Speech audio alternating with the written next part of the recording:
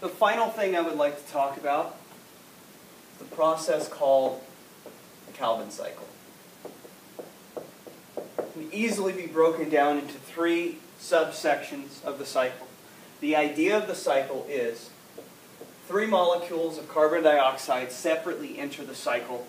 Each is fixed to a carbon-containing compound in the first part of the cycle, which is called carbon fixation.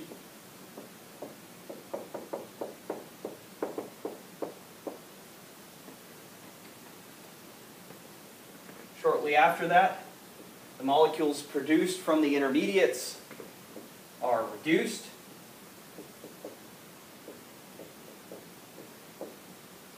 There is an output from the cycle, and then following that, we have what is known as regeneration, wherein we regenerate the initial molecule that started our cycle. Okay, so over here at this end, this is where we have our ribulose biphosphate, which is a 5-carbon sugar. We've got 3 of these ribulose biphosphates for a total of 15 carbons. Each carbon dioxide that is affixed to one of these creates a 6-carbon intermediate that's incredibly unstable. During our carbon fixation portion, we're going to have an investment of 6 molecules of ATP, which ultimately generate 6 molecules of ADP.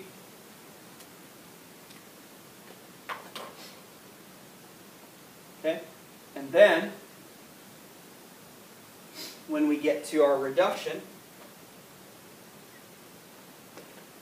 we're going to add 6 molecules of NADPH, generating then 6 molecules of NADP+.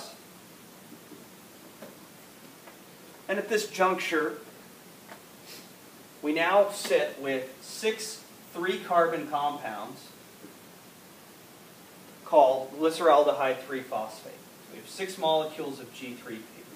And as it turns out, glyceraldehyde 3-phosphate is the output of the entire cycle. One of those molecules of glyceraldehyde 3-phosphate leaves the cycle. And if you think about that, this is a 3-carbon compound. We put 3 carbons into the cycle. So this is an equal output to the number of carbons we put in. Okay, at that point in time, we then have 5 molecules that are 3-carbon of G3P left. And those molecules, giving us a total of 15 carbons, eventually, with the addition of energy, are ultimately regenerated to our 3 molecules of ribulose biphosphate. The thing to take away from this whole process, we have fixed the carbons to our carbon-containing compound, ribulose biphosphate. There's an enzyme called rubisco that is used to fix these carbons on. Okay, we have degeneration of the intermediate, phosphorylation via ATP, reduction by the transfer of electrons from NADPH, oxidizing it into NADP+, which allows us to then ultimately generate our glyceraldehyde 3-phosphate molecules. One of these molecules then leaves the cycle while the other 5 continue.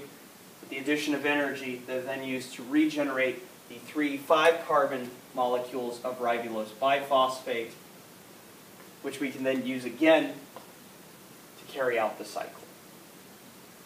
So the input, the ATP and the NADPH that we had produced during the light-dependent reactions, carbon dioxide attained from the stoma on the underside of the leaves, and those 3 things are used in conjunction with the existing carbon compounds here to generate glyceraldehyde 3-phosphate as an output, and then the 5 that will be used to regenerate our ribulose biphosphate. So that's the Calvin cycle.